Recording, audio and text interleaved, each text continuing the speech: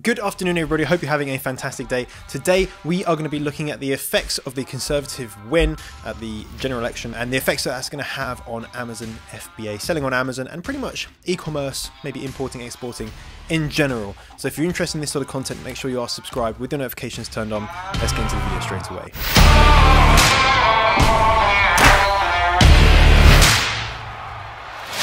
Welcome if you're new here, welcome back if you're not. My name's Jonny Bradley. I'm founder of the Seller Pro Academy, where we help ordinary people create extraordinary things, just one product at a time. And I'm sure you've all seen your Facebook news feed completely blow up, everyone thinking that they're part of the House of Commons and everyone having an opinion, which is absolutely fine. Because everyone has an opinion, a lot of people spread misinformation about what's going to happen, what's not going to happen, the effects that it's going to have on the economy, and so forth. So today in this video, I want to let you know where you stand if you are selling on Amazon in the UK, or if you're in Europe, or maybe in the US, and how the Conservative win will or potentially could affect you into the future, into 2020.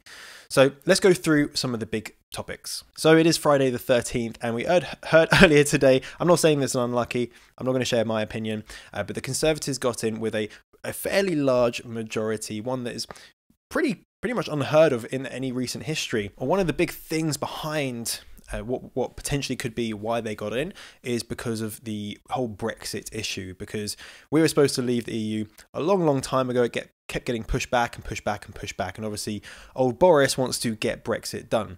So in terms of where do we stand as FBA sellers, let me just recap a little bit about Brexit, because that's really what we want to talk about today, is how Brexit is going to affect us as sellers. And because the Conservatives now have a majority, which means that they can actually make decisions and put things through, whereas before there was a hung parliament and they tried to get Brexit through, they tried to get a deal or even a no deal, and basically nothing was happening. There was delays and delays to the point where there was a snap general election, at which point old Boris got the votes he needed. So this means that we have until the 31st of January 2020 to leave the EU. Now at that point, there's one of two things that could happen. First of all, we get a deal, and second of all, we leave with something called a no deal. Now let's look at the first one, getting a deal. The first of which is we get a deal, right? They negotiate a deal, and there's something called a transition period. So up until the end of January, going through to the 31st of December, there's something called the transition period. So that's when, you know, things can happen. Obviously, moving out of the EU takes time. There's lots of legislation that has to change.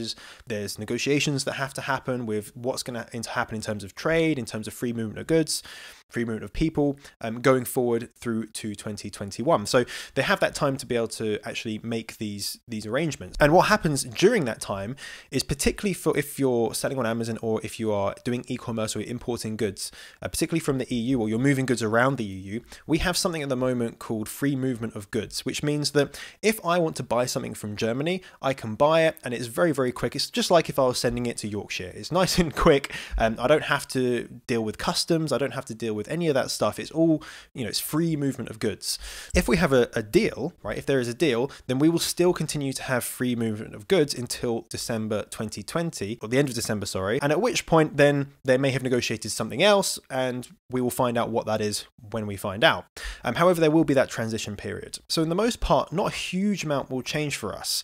However, if there is something called a no deal, that means that we basically leave the EU on the 31st of January without any deals lined up, which means that there could be potential issues. And this is something that you do need to be aware of, because if there is a no deal and you have stock that you're sending to Europe, or you've got coming into the country, there's going to be probably significant delays, because at this point, the UK will be seen as a separate country, just like America is a separate country, right? You still have to go through customs. If you send goods to customs or receive goods, if you send goods to the US or receive goods from the US, they go through customs.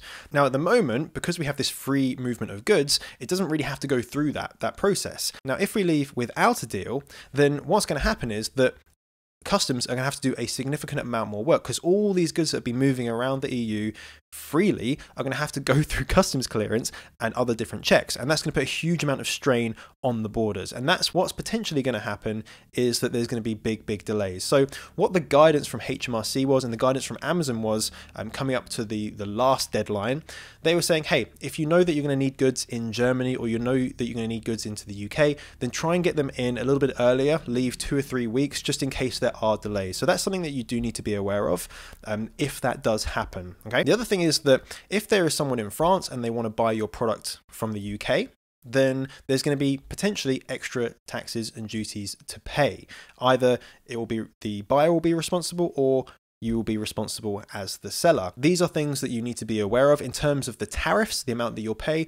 Again, there is no guidance on that at the moment. If that does happen, there will eventually be guidance upon that. One of the big problems with Brexit is uncertainty, okay, not knowing what's going to happen. So if there is a deal and we have this transition period until 31st of December 2020, then at least there's certainty. We know kind of what's going to happen. We have time to be able to deal with it. If there's a no deal, it's pretty much uncertain. We won't know anything until it happens. So if you're running a business, if you're running an e-commerce business, you're importing, exporting, you'll probably need to be quite hot on it. Keep an eye on the news, particularly up towards the end of January, just to see what happens, and just keep your finger on the pulse on that. Keep your ear to the ground as such. One of the good things that has happened for importers is the pound has got stronger. You know, not a huge amount stronger, but when the exit polls were announced last night, the pound took a nice little spike and little increase upwards, so that it becomes more valuable against things like the dollar or the euro. Now, what does this mean for you as a seller, as an importer, someone that imports goods from another country? It means that just like when you go on holiday, if you were going to the US and you want to buy $100, then that's going to cost you a certain amount of pounds. Now, because the pound is now a little bit stronger, it will cost you less pounds to buy the same amount of US dollars. Now, how does that work for someone that is importing goods? It means that the goods that you were going to import basically got a little bit cheaper because your pound is now worth more money. It's worth more dollars. For people that are importing from places like China, quite often we are buying dollars and we're then using dollars to buy our stock. If the pound continues to gain strength, that means we're going to continue to get more dollars for our money, which is a good thing. Equally, what could happen is that if, for example, there's a no-deal Brexit, the pound may take a decrease. It may continue to go up. Who knows? We can't tell the future. At which point your pound becomes less valuable, which means you need more pounds to buy the dollars, which means things get more expensive. And that's what's been happening over the past few years, is the pound has just continued to decrease. You know, I remember when you could, for example, trade £1 for $1.6.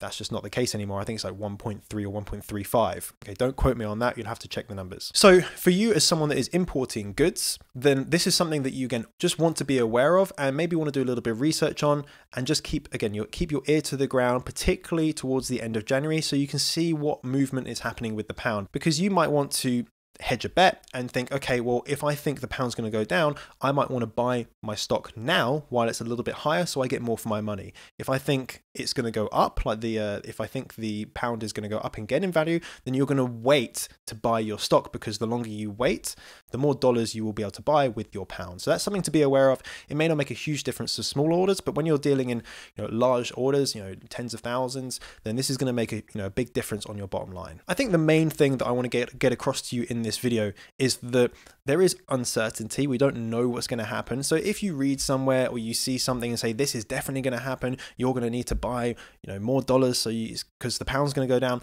No one can tell the future in that way.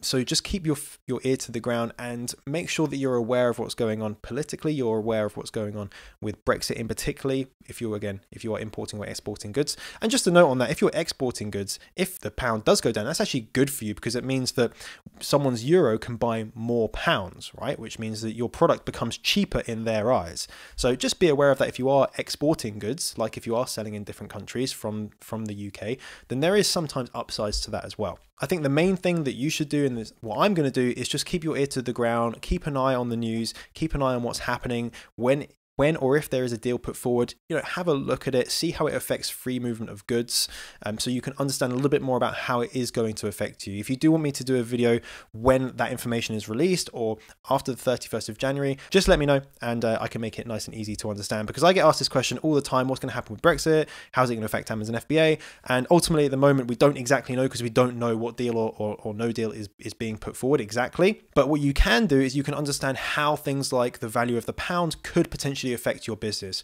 how things like free movement of goods could potentially affect your business, just so you're aware of them if and when they should happen. So regardless of how you voted, if you voted, what your personal beliefs are, I hope you found this video informative and easy to understand. If you do have any questions that you'd like me to answer, then please just leave a comment down below. And if you want me to do a recap on this video or something more specifically about Brexit or about the Conservative Party or UK government or whatever, then please again just let me know in the comments and I'll see if I can put something together for you nearer the time. And also, if you have found this video useful, I'd love it if you smash the old thumbs up button and share it with someone that may find it useful if they do have a business. That's going to be it for today. Make sure you are subscribed with your little notifications turned on, and remember, you're just one product away. Bye bye.